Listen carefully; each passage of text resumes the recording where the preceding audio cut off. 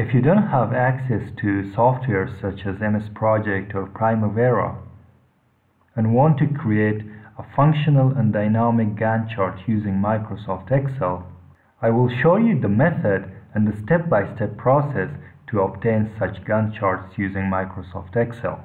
In order to understand what do I mean by functional and dynamic Gantt charts, let's update the percentages completed of each activity here. For example, let's decrease this percentage to 50%.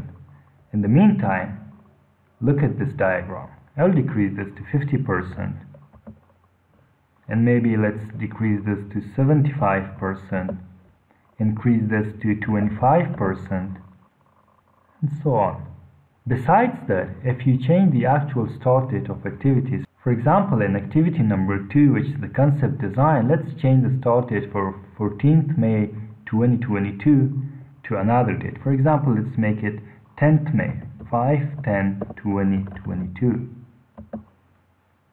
In the meantime, let's change the end date to 20th May, 5/20/2022. As you can see, the Gantt charts are automatically moving. Besides that, the percentage completed, for example, let's make it 50%. The changes by updating that specific value also appears on the Gantt chart. Let me take you through the step-by-step process of creating such diagrams. For haste in our work and in order to create the Gantt chart, I copied this information from sheet number 1, which is the functional Gantt chart. On the right here, I have created another table for which we will take the data from this table. As you can see, this column is actual start date. We will equal this cell to our actual start date. Press enter. Besides that, we will drag it down up to the last cell.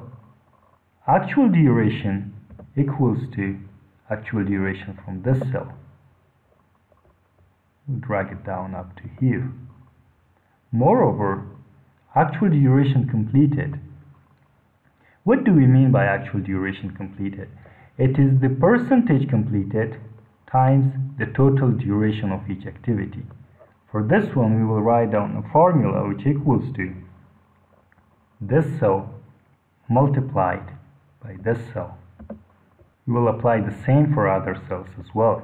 The planned start date is the date given in this cell. For the upcoming activities, I will drag it down. Moreover, the planned duration is given in here. We'll drag it down here, and there you go. Let me correct these borders here. So, once this is done, I will leave the y-axis for now. Once we come to that point, we will create the values for y-axis, and I will tell you what does it mean. First, in order to create our functional and dynamic Gantt chart, we will use the information in the activity name, which will be given on the axis names, the actual start date, and the actual duration. In order for the Excel to plot these values in the bar charts, we will convert them to general from date. We will select the first three, which are the activity name, actual start date, and actual duration. Go to Insert, go to Bars, select the second one in Stack Bars. These are the numbers given by the dates. Now we can go back and change these values back to dates. Moreover, let's format this a little bit, increase its size. We'll format the color of these ones. We'll go to Format, the shape fill will be no fill. As you can see, our first activity, which is the preliminary survey, has gone to the bottom. In order to bring it to the top, we will right-click on this axis, Format Axis, and Categories in Reverse Order. Close this.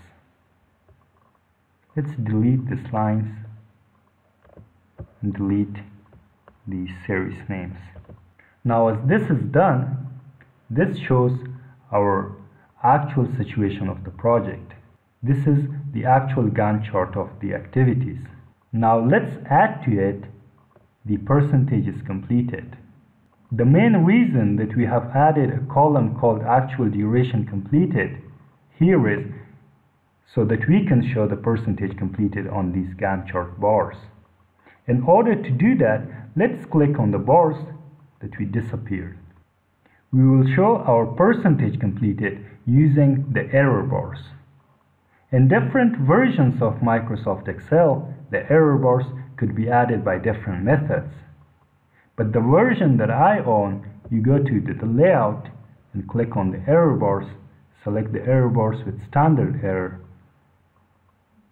Once this is done, click on the error bars, then right click, format error bars. Go to the plus and let's specify the value from custom. This value for the plus will be the actual duration completed. Once you did that, press OK and OK. Now the error bars are shown as lines. Let's format them a little bit so that they can be shown as the bar charts here with a different color. Right click on them, go to format error bars, go to line color, solid line. We will select a color for that. Let's select the dark blue. In the line style, let's increase this one until it matches the weight of the other bars on here, the red ones. Let's go up to 8, maybe 9. Okay, this will do it. In addition, we will remove the caps from our error bars. Let's close this. It's done. Now let's update these percentages. For example, let's make it 0. And let's make this percentage, for example, 75. I have changed these colors to white so they might not appear to you. Or maybe let's decrease this to 50% so they work. Moreover, as you can see, this bar starts way far from the activity name.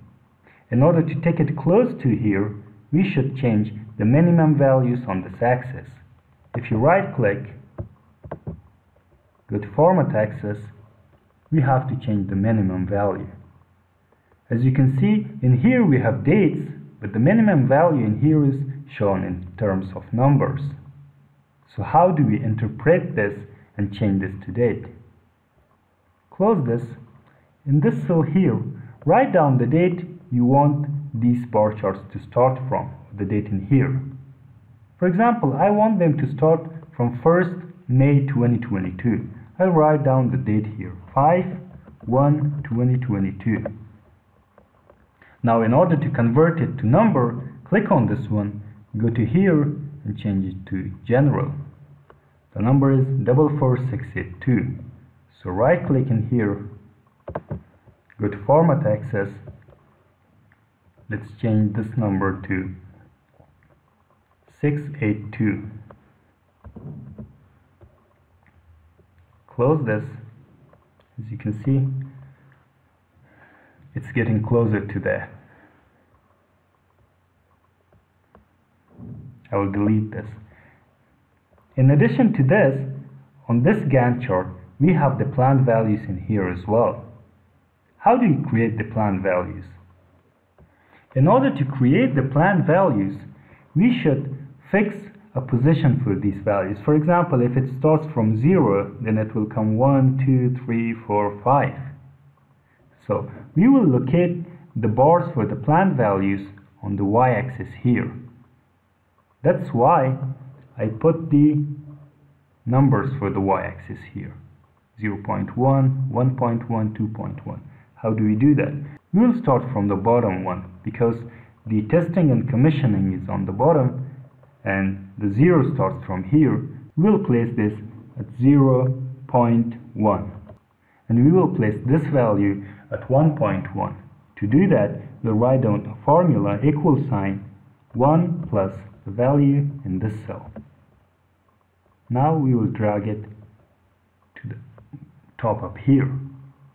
We will plot this on our Gantt chart. To do that, right click here, select data, add. We'll add the values from here, OK, and OK.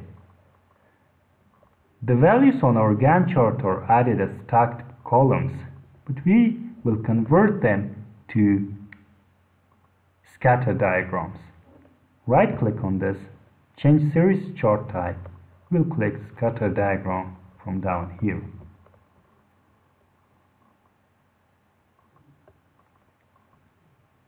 They disappeared. In order to get them back, right click on this area because we haven't selected an x-axis for them. So we'll go to select data, we'll click on this series we recently added, edit, we'll add an x-axis for that. The x-axis for this will be the plan dates or the plan start dates. Click OK, and we will click OK. OK here as well. In order to change these two bars, we'll click on them, go to layout, we will add error bars. The same method that we did for the previous one. In these error bars, we will delete the vertical ones. Moreover, right click, format error bars. We'll select only plus, no cap. We'll select a custom value. Our custom value for this will be our plan duration here. Click OK, OK, and close. So as you can see, these are added. Let's further format this in order to change these two bars. Right click, format error bars. The same method, line color, we'll create a solid line. We'll choose a color for that. For example, we will choose this orange color. Moreover, the line style, we will make it a bit bolder. Close. Now if you want to update, for example, let's update this to 80%, the percentages will be updated. Or if you want to change the plan start dates, for example, let's change it to 2nd May or maybe 3rd May. Let's make it 7th May. Our plan values will change as well, along with the actual values. I hope the contents of the video were informative. If you liked them, please don't forget to subscribe to the YouTube channel and like this video. Thank you very much for watching.